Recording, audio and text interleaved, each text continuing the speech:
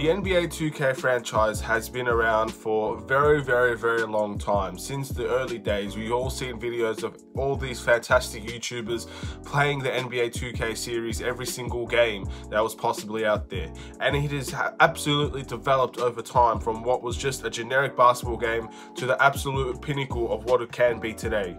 And through those many changes, we've also seen many changes in the way that it's structured, in the way that NBA 2K runs its financial processing of the game, as well as the animations and all of the things involving the things that we love about NBA basketball. But what has happened to the NBA 2K franchise? Because over those times, we've had fantastic games like NBA 2K11, NBA 2K14, NBA 2K16, 17, 15.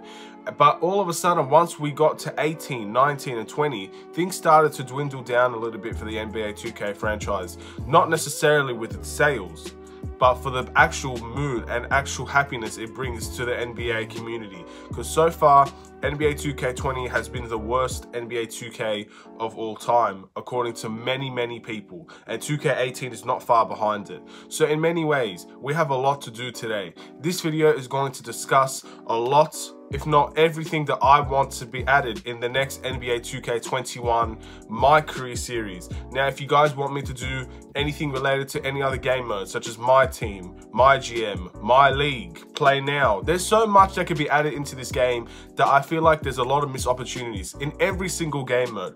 So feel free, and please like and subscribe if you're new. Let's get started to the first thing that I want added in NBA 2K21.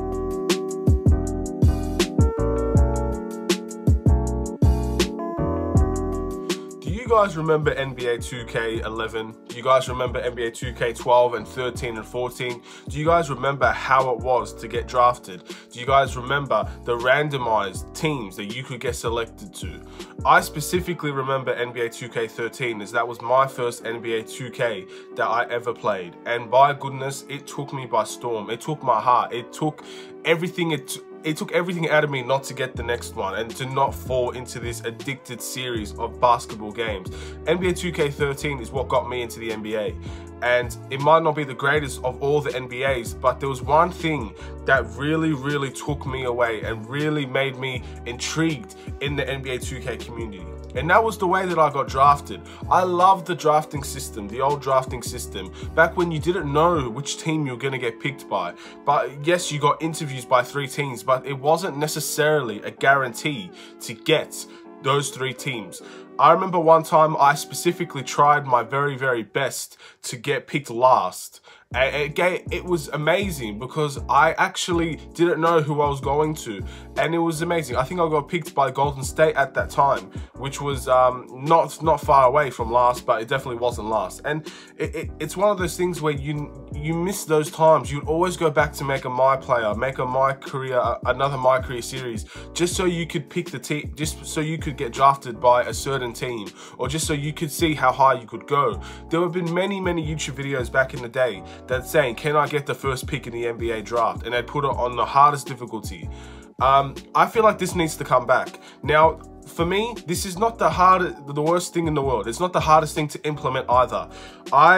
As much as I respect people wanting to actually pick a team themselves and play, I don't want that removed either. I think there should be an option, whether it is an option in the menu or it's guarantees flat out asks you right before you get into the My Career story mode, which I assume will still be a thing.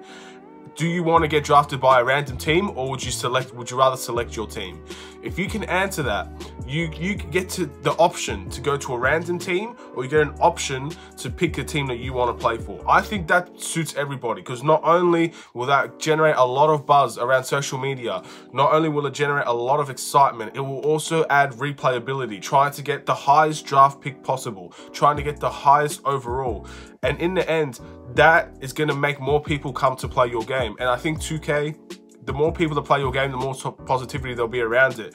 And this, for me, is one of the most essential things you could bring to the NBA 2K21 My Career series. If you just, all it takes is something that small that can bring a lot of excitement, a lot of nostalgia, and overall a lot of happiness with a lot of the NBA 2K community. No one really wants to select their own teams, especially, or at least me.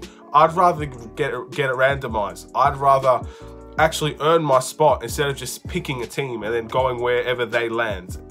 That's just me. That's the first thing that I want added in NBA 2K21. Now, the NBA 2K story has been an ongoing thing for a long period of time. From NBA 2K14 to NBA 2K20, the story mode has generated through a lot of ups and downs, and arguably is one of the best things that they've added in the NBA 2K franchise itself. Actually adding a story mode, adding certain events, adding cutscenes, players actually willing to come over and speak on behalf of the NBA. All these things that have happened, and that's great for the NBA 2K community. But in my opinion, this has become very, very stale. Now, I love the fact that they added high school basketball and somewhat college basketball. I like how they added the G League. They did all they can with this series of NBA 2K and its story. But it's time for something different. It's time to bring a new element into this game. I feel like we need to have a variety of choices of what's going to happen in the story mode next year. We can't just keep going on the basic, clear vision, one-way path, go straight to the NBA. There needs to be more than that. In the end, of course, the goal is the NBA, right? The goal is to become the best player in the NBA. We need different pathways to do that. Some people want to play European basketball. Some people want to go to the Euro leagues. Some people want to start out in the G League. Some people want to go to college. Have you seen in the G League at the moment, so many young rookies are deciding to go to the G League instead of actually going into college, into Duke, into whatever college that they wanted to go to. They go to the G League for the money. That could be a very good storyline to add in NBA 2K. Also, you could choose to go to the Euro League. LaMelo Ball went to Australia to go and prove his worth and make some money. Yes, he got kicked out of college, but in the end, that could be another storyline. What I'm trying to say is, maybe this doesn't affect solely on NBA 2K21, but there definitely needs to be more pathways to getting into the NBA than just the one pathway we're given every single year. Yes, in those pathways, we do a lot of things. We go to China, we go to the G League, we go through college and high school, but we need more of that in the one game. I want to choose how I make the NBA. I don't want the game to choose for me how I make the NBA. And it needs to be harder to make the NBA as well. Like, I understand it's a story mode and it's not meant to be difficult, but there needs to be an element of a challenge. As soon as we start the game, we're 60 overall, but all these dudes behind us are not that great. We only get maybe 1 or 2 people that are going to be a much higher overall than us throughout the course of the story. I think we need more than that. You're telling me there's no one else on that Shanghai team that would make the NBA? There has to be at least one. At least one. And I feel like there needs to be more than that. I remember NBA 2K17 having a teammate as well, the Orange Juice duo, and it was great. I feel like we need a little bit more of that. We need variety. We need random things to happen, man. We need our own pathway to the NBA. We do not need the NBA 2K or the storyline picking it for us. Let us pick how we make the NBA. I feel like that is an incredible decision. It brings a lot of people to make new my career players, my career builds, experiment few things, find out endings to multiple stories. In my opinion, this is a great way to actually take the NBA franchise forward. And I feel like down the line, maybe not NBA 2K21, but down the line, this is definitely something that will happen. Now, one thing you always put with NBA 2K20, all the NBA 2Ks, and it's my career, is the park. We all love the park. I've not seen one player not eventually make their way to the park and not have a good time at least one time in their life. The park has been revolutionary to the NBA 2K franchise, and the things that they've done since 2K14 to 2K20, honestly, if you look back at the way the park was in NBA 2K14 to the way the neighborhood now, it's miles, leaps different. But they've added a lot of great ideas that they've gotten rid of due to bad decisions based on business-wise. Ronnie 2K stated that affiliations is very, very bad for the business of NBA 2K as it divides the community. Now, the one thing that I do have to talk about is affiliations. This is the next part of the video. I have to talk about affiliations because in the end, Ronnie 2K is right to an extent. Yes, affiliations would be bad for many circumstances of the NBA 2K community. It does divide the NBA 2K community. But to my response to that, doesn't it bring it closer together as well? Think of it like this. What is the one thing that NBA 2K does in the park that helps differentiate, helps divide, and helps actually make the game somewhat bearable to play without being so repetitive over time? One, changing the maps. We had a Halloween special for NBA 2K. We had a Christmas special for NBA 2K. But the other thing is park events. King of the Court, all these free throw ones. Look, I don't know the names of them, but at the end, they put a lot of park events together, NBA 2K. From NBA 2K17 to now, park events were insane, or I believe NBA 2K18. So despite that, what can affiliations do that can make park events seem less repetitive? They can add new ones. Honestly, if you split the community into 3 and you have park events like Rival Day back in the day when you went to other people's courts and you beat them on their home turf to go and get yourself a victory, to go get yourself a new court, give them incentives to play the game and they will play the game. Your community will not be divided. In my opinion, the community will become closer and closer together because it brings back the competitiveness edge that you want in an NBA 2K game.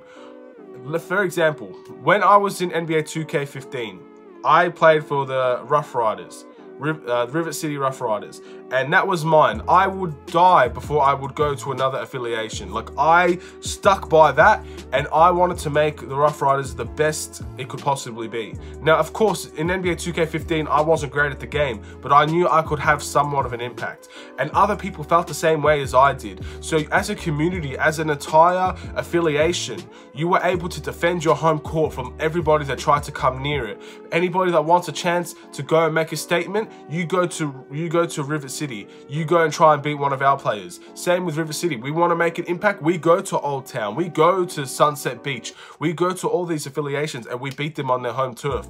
Elements of competitiveness. It's a competitive edge. At the end of the day, NBA is solely based on competitiveness. Whether it's in the game or whether it's off the court and you're training, it's all about the will to be the best. NBA 2K has lost a lot of what that means in NBA 2K20. To be honest, to be quite frank, it doesn't matter if you're a rookie or if you're a legend. There's no real reward besides a helicopter coming down. There's no real reward that makes you feel like you've achieved something very, very meaningful. Yes, you could win 1,000 park games, but what does that do?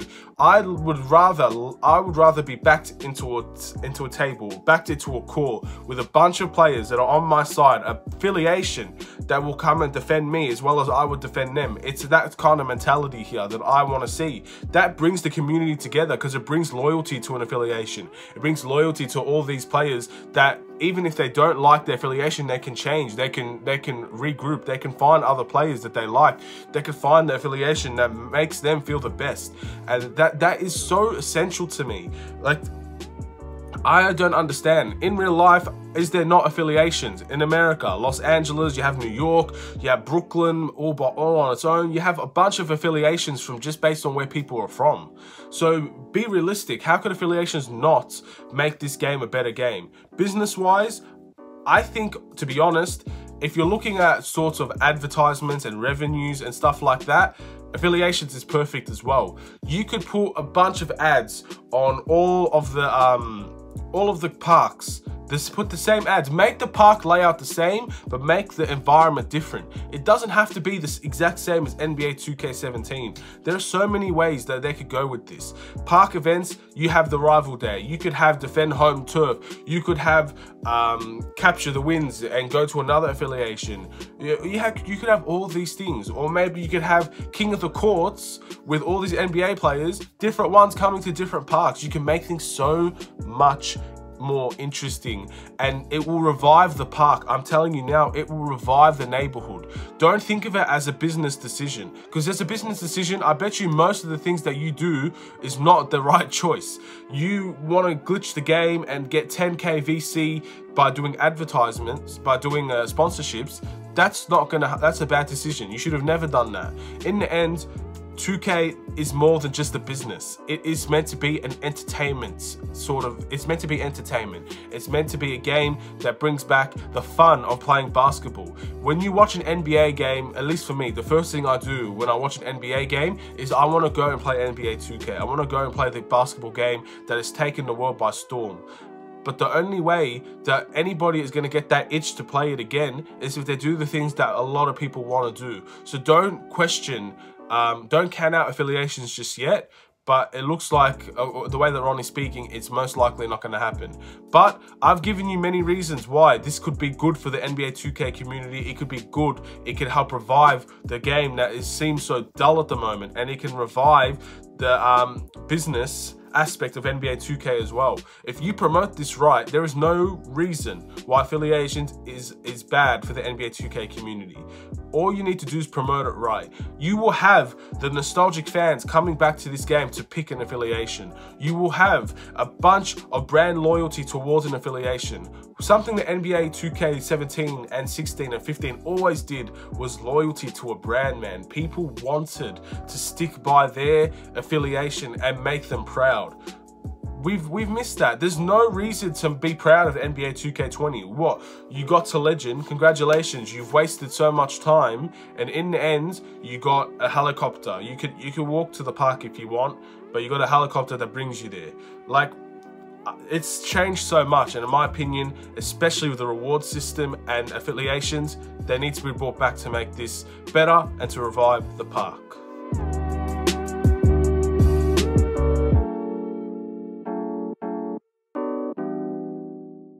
Now this just might be me, but don't you guys remember the park badges that we had back in the day? Don't you guys remember the dribble moves that you were able to do? Have you actually seen NBA Live? I know, I'm comparing NBA Live to NBA 2K. I can't believe it myself. But think of it realistically. What is the park supposed to do? It's supposed to bring the streets of the NBA into reality, where we're playing on street courts, we're playing outside, we're doing all these fantastic dribble moves. But how come I don't see much of that recently? How come everything is so generic? It's the basic behind the back, behind the back, behind the back, and drive, or maybe a hop step and drive, or maybe just plain run in and drive. There is no creativity in the dribble moves of the NBA 2K franchise anymore. Any time that there has been a good dribble move or a park dribble move where you could actually go on the floor, do all your skill moves, we don't see any of that in the NBA 2K franchise. But the reason why is because a lot of people will complain that it's overpowered. In my opinion, at the park, overpowered is not a bad thing. When you're in the park, you need to learn how to dribble. You need to learn how to shoot. You need to learn everything that you need to do to win a game. In my opinion, NBA 2K nerfing dribble moves, completely getting rid of dribble moves is not the right answer. You need multiple dribble moves. You need multiple fantastic ways to prove and make yourself so unique to the rest. These dribble moves is a must for the NBA 2K20 franchise. We need park badges as well to help increase the likelihood of these dribble moves occurring. In my opinion, the park badges was a fantastic way to get more people to play the park, to get more people to actually grind for badges. And I love the way that it did not happen overnight. It didn't happen like this. All of a sudden you have your park badges. It took a lot of time and effort. In my opinion, park badges, instantly you bring back park badges, more people will play the park. More people will actually want to win games. More people will come just so they could try out what it would be like to get a bone crusher badge, or to get a brick wall type of badge where you just bully everybody, or anything like that. It makes it so much better to know if you have a park badge, you have an advantage. If you've worked hard to get your wins, if you work hard to actually grind for these badges and you get them, you have an advantage over someone who doesn't. In my opinion, there is no skills required to play NBA 2K20. All you need to do is learn the basic behind the backs, maybe shoot it off of a screen, or just do a hop, step, and drive. There is absolutely no skill required with NBA 2K20 in its basic form. Now, obviously, there's elite players, the pro-am players, the ranked 1 team in the world and all that. Yes, that's a different game. They're playing a completely different game to what we are playing. But as a whole, as the entire community, there is no skill required whatsoever to go and beat a player that's superstar, that has 1,000 wins. You could be a rookie. You could go and beat them if you just do the basic cheese moves that they can't stop. That's what gets a big issue with this game. The only way to fix that is not just to do ban behind the backs, ban certain behind the backs, just so everything could be back to normal, everything's fair again. You need to add more behind the backs. You need to add more dribble moves. You need to add dribble moves that are not necessarily overpowered, but if you know how to use them, they can become very, very skillful. It can become very, very hard to defend. At the end of the day, you need skill gaps in NBA 2K. You need to have an element of high skill players get more wins. Low skill players need to work their ass off to become one of those high skill players. There's no competition in this game. There's no reason to play this game, and to win or lose, who cares? At the end of the day, who cares?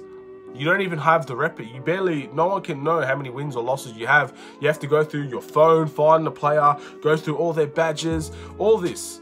At the end of the day, that's your choice. I don't really have a problem if my record doesn't show. I don't really care. I don't play that much to really care about my record. But for many, many people, if you have an element of skill that you can't use because 2K doesn't want you to use it, how are they going to come back to the game and actually be satisfied? You need to add more dribble moves, add more crossovers, add more behind the backs, add more ISOs, add more step backs, add all these things that were in previous 2Ks but were classified as overpowered, and he would make it every time. If 2K could balance these things right, don't make it overpowered, but make it very skillful, make it something that you have to actually learn in order to use it properly, and then everything will be fine. In my opinion, dribble moves is a must, park badges is a must, and that's the next thing that I needed to say about NBA 2K20 and NBA 2K21 going forward.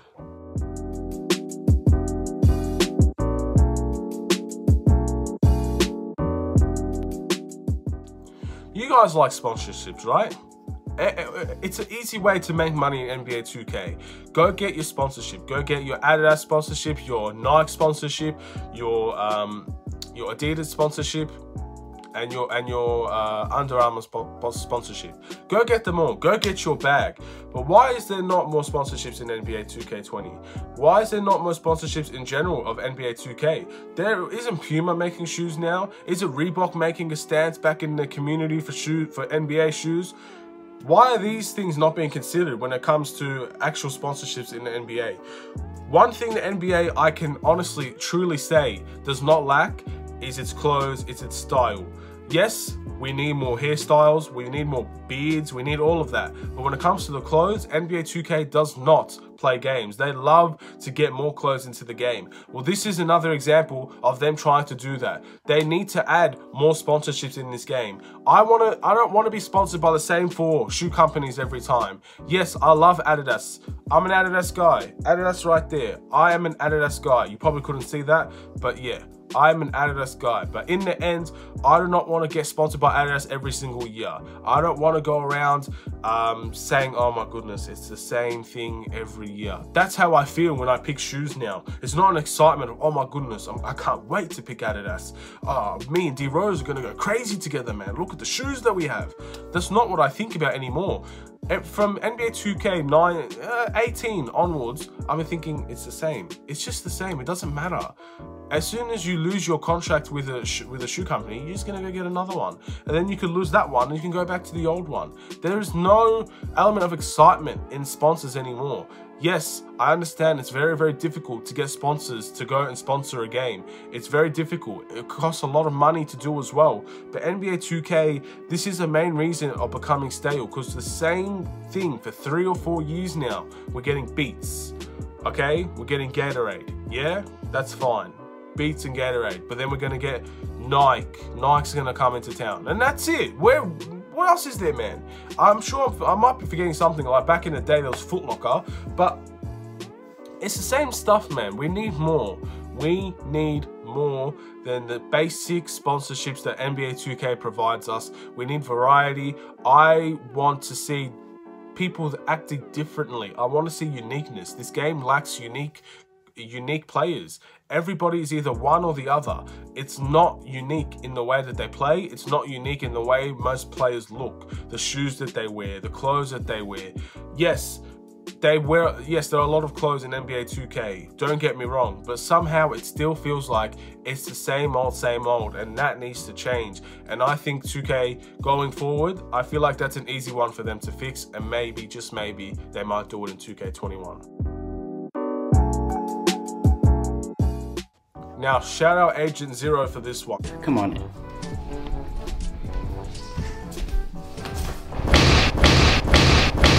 The one thing that, in my opinion, could really revive the park and my career as a whole is proximity chat. Yes, shout out Agent Zero. I feel like this guy's been screaming about it for years, and still it has not come into fruition totally. There's been improvements in NBA 2K20, but in the end, we need proximity chat. We need to be able to communicate with other players in the park.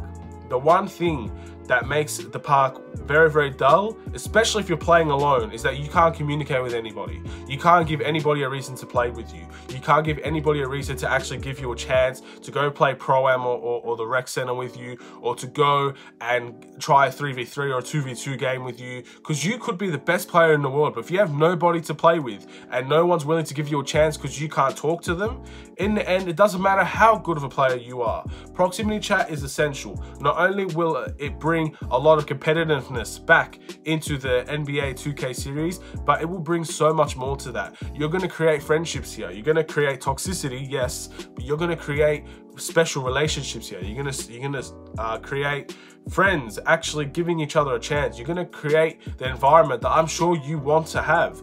You want people to meet each other on 2K and become friends. You want all of these things, because in the end, it's gonna keep people coming back to playing your game because of how things started.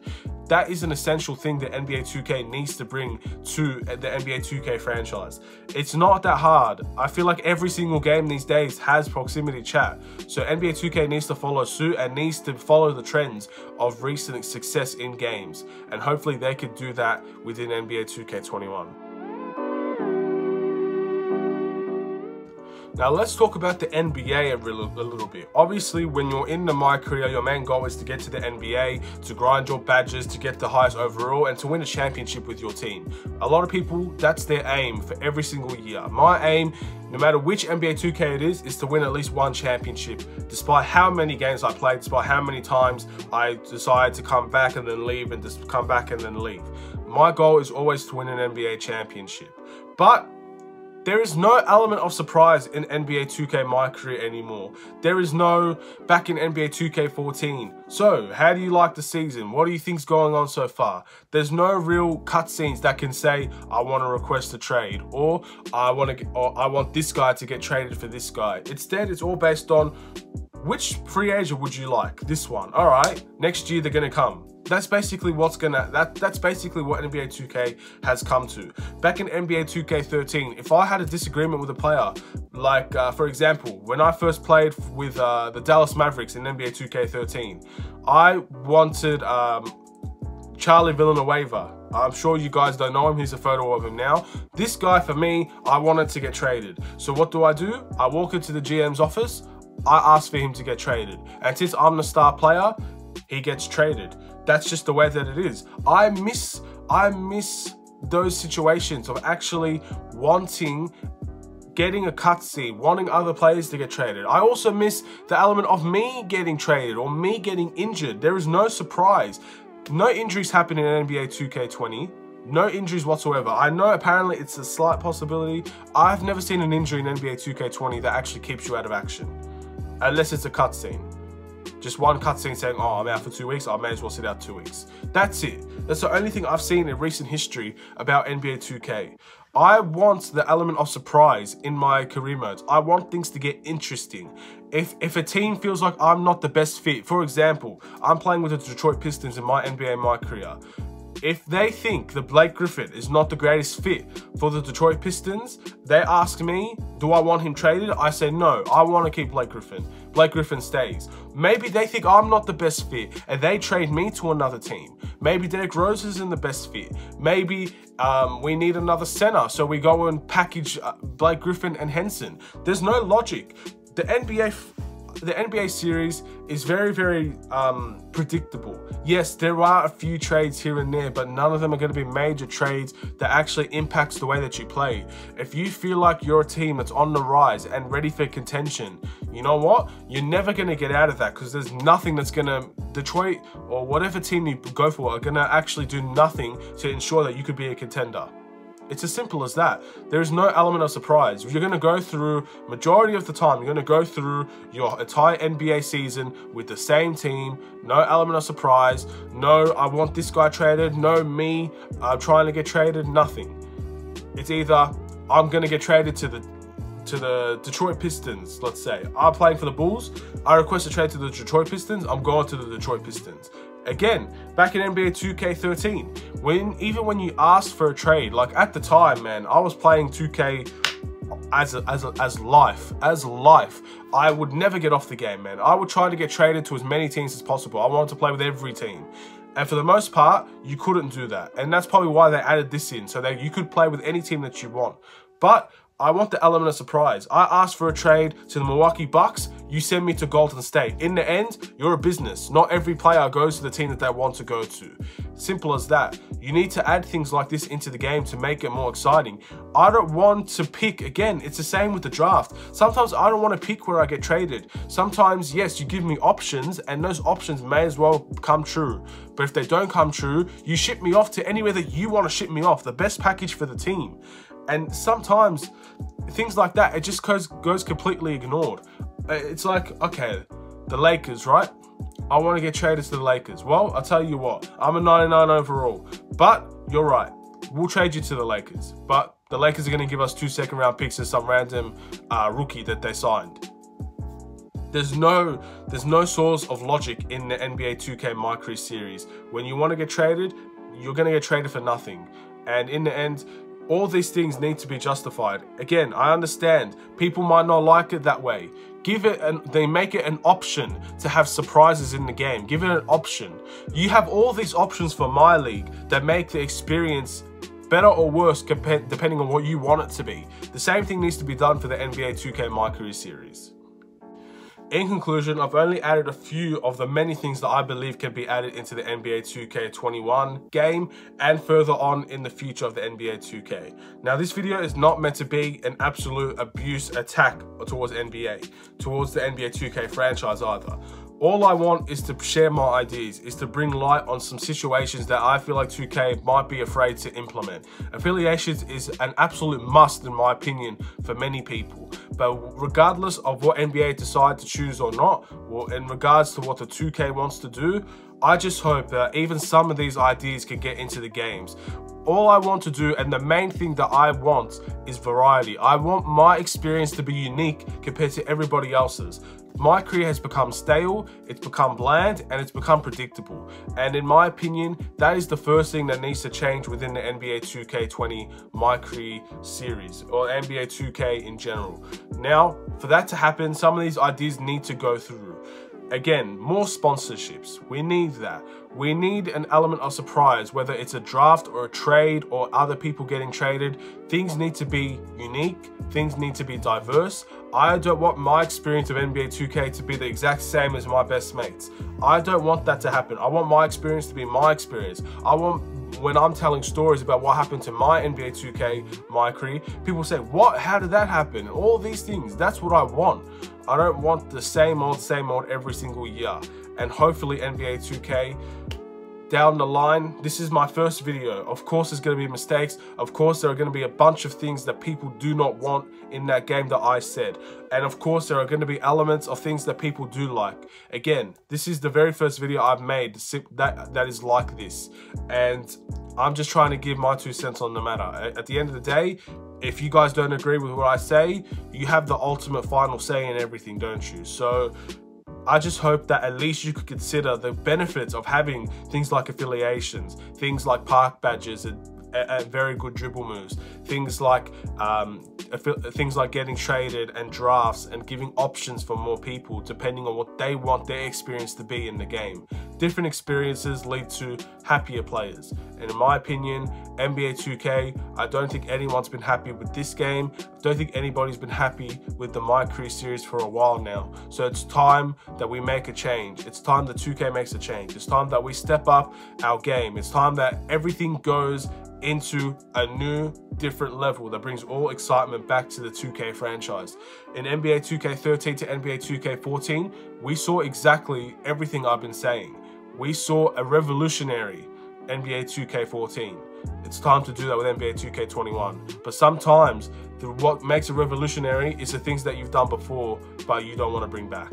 Revolution sometimes happens in mysterious ways. Thank you guys for watching. Please like and subscribe if you're new to the Aidan Sports Show YouTube channel. Again, this is the very first video I made that was like this. It's very, very difficult sometimes, and it's scary, you know, putting yourself out there like this just to get people could criticize you. People could say that your opinions are stupid and stuff. It is not an easy video to make, but in the end, I want this game to be the best that it can be, and I'm sure people watching this want the game to be the best that it can be. I don't want to waste my in Australia it's $100, but in America it's $60. I don't want to waste $60 on a game that just doesn't seem like it has much effort or much change going into it. That's the thing that even Mike Wang said that they struggle with, change within every single year. How to make this game unique while the same concepts of what the NBA is remains. It's tough, it's not easy, but sometimes you need to change the game for the benefit of the players. They're keeping it the same because the same issue that Mike Wang seems to says that has a problem with every single basketball game, it is the problem. And that sometimes you need to make serious changes to fix it. Anyway, have a wonderful and safe day. Next up, if you guys like this one, I might do my team. I think my team, especially this year, my team has been the best it has ever been. But there could be more that could make it better. Take care and peace.